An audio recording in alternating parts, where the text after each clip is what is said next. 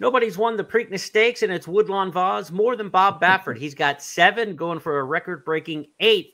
He's done it with some Hall of Famers and superstars. He'll do it with a new shooter for the first time, trying with National Treasure. Your thoughts, Eddie Olczyk?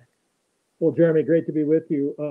Only one career win for National Treasure. The blinkers go on, so I think Johnny V is going to, from the post, from the rail draw, is probably going to be sending. We've talked a lot about it this week.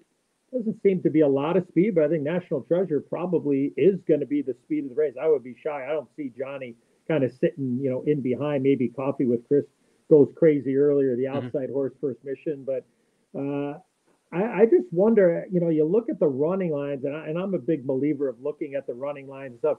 Just kind of, I don't want to say runs the same race all the time, but maybe, just enjoys running with the pack, doesn't want to run away, doesn't want to get any separation. So the mindset would be, now the horses run with blinkers before, so let's this isn't a last ditch resort. I mean, they obviously have some knowledge of this, but if you get the blinkers, you got to think, okay, let's try to get some separation here. Let's try to build up some courage. So that's how I would look at the race. But I don't know what to make of this horse. I mean, I could easily see people saying, you know what, if Bob beats me, he beats me.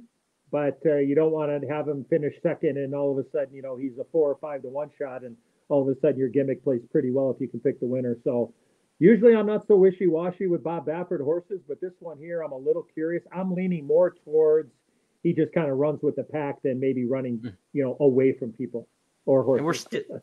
And we're still trying to get a sense of the Santa Anita Derby, right? Because Skinner scratched, Practical Move scratched from the Kentucky Derby. We only had Mandarin Hero left in the main body of the Derby field, so we really don't know how that race stacks up nationally yet. Good point. Yeah.